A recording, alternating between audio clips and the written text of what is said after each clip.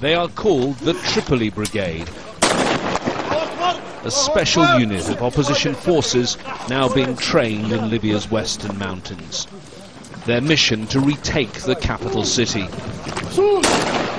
We were given access to their secret base, where they're being put through urgent and intensive training. Nearly all the young men here are originally from Tripoli. Their faces are covered because their families still live there.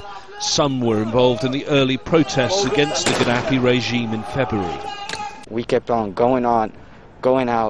Each time they were like arrest, killing people, rape among females, and he left us basically with no choice other than just to carry our weapons.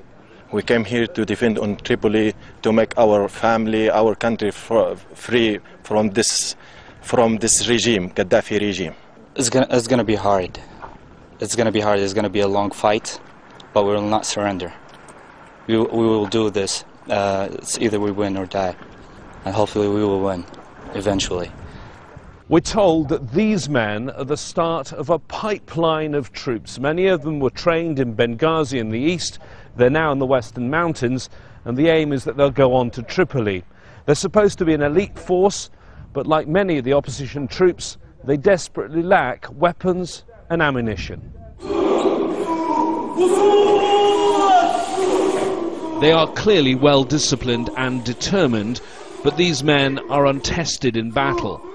New weapons, we were told, will soon arrive, paid for by the United Arab Emirates and Qatar. Their commanders believe Gaddafi's forces are losing the will to fight, and that the time for the start of their mission could now just be days away. James Bays, Al Jazeera, in the western mountains of Libya.